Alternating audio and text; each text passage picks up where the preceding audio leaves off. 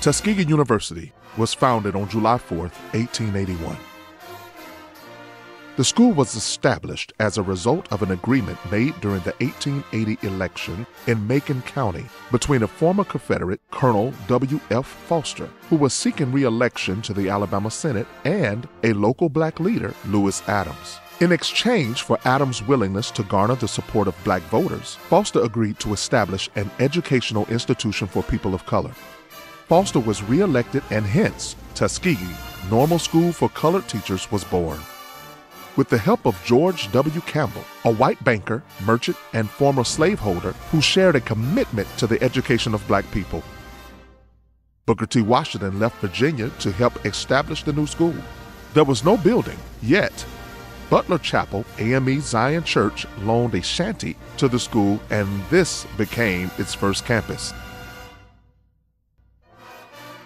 Dr. Washington immediately started building relationships and seeking land donations. And in 1896, Washington recruited one of Tuskegee's most notable faculty members, George Washington Carver. Carver was hired to teach agriculture at what was later known as Tuskegee Institute. During his 50-year tenure, he created many products from peanuts and other plants, turning peanuts into a cash crop for the South in areas that had suffered from depleted soil nutrients due to the cultivation of cotton. But the school's history would grow from agriculture to aviation. Tuskegee's Moulton Field was the training ground for hundreds of black pilots, some of which became known as the Tuskegee Airmen.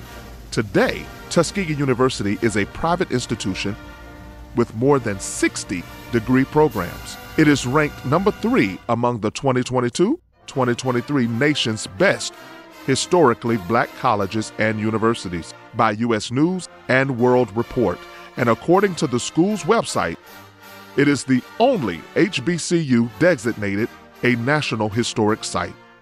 The school's rich academic history has many dubious distinctions, including #1 producer of African-American aerospace engineers in the nation, a leading producer in the country of African-American engineering graduates in chemical, electrical, and mechanical engineering, a top producer of African-American PhD holders in material science and engineering in the United States. Tuskegee University is one of the nation's leading institutions of higher education, and most recently announced its receipt of an $8 million grant to help build a new cancer research facility.